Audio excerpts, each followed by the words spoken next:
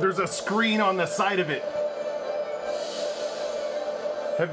What? If you want to be super okay at playing video games, and of course you do, you're going to need a super okay gaming PC with which to wreck fools. Building your own gaming PC is a great way to spend a ton of money and an entire weekend looking at the BIOS screen, trying to figure out why it keeps crashing and nothing is working right. But I've been playing PC video games for a real long time. Now, some of the fun events you can look forward to on your PC building adventure include slicing your fingers open on heat sinks all over the place and sharp edges inside your computer. Look at all these sharp edges. Ooh, you get to do a lot of math. Like, what is my CPU multiplier supposed to be? And when you finally have everything set up to where it's working perfectly, you're like, man, I nailed it. Finally, everything is where it needs to be. Then you get to run a stress test on your computer and find out that, nope, it's all wrong. But I mean, for real, like once you get past all those initial hurdles and it's set up and stable, it's a remix.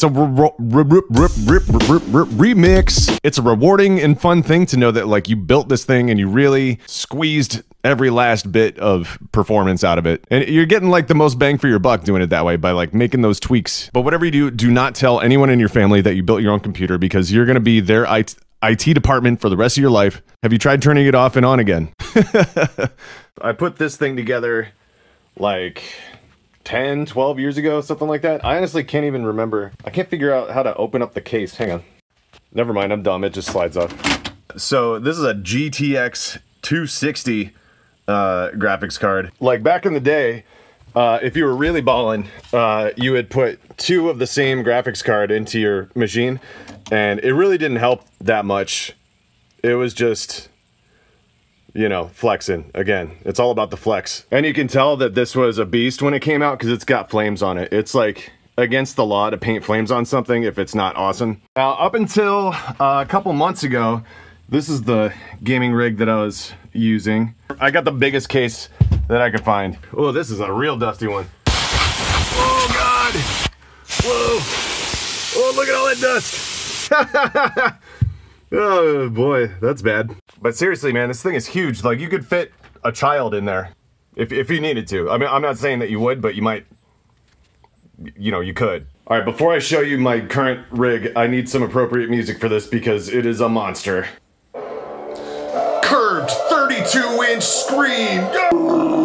9th generation Core i7 processor. GTX 2080. Look at that cable management. It's got some memory sticks and it's liquid cooled. And the piece de resistance. There's a screen on the side of it. What? I did not build this one myself.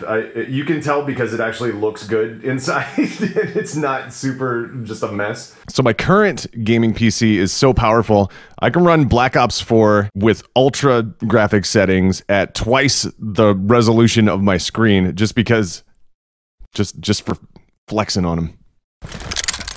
Accidental grenade, sorry! So welcome to the joy and frustration of PC gaming. Thanks for watching. For more videos, click here. To find out how to win on Kiss, click here.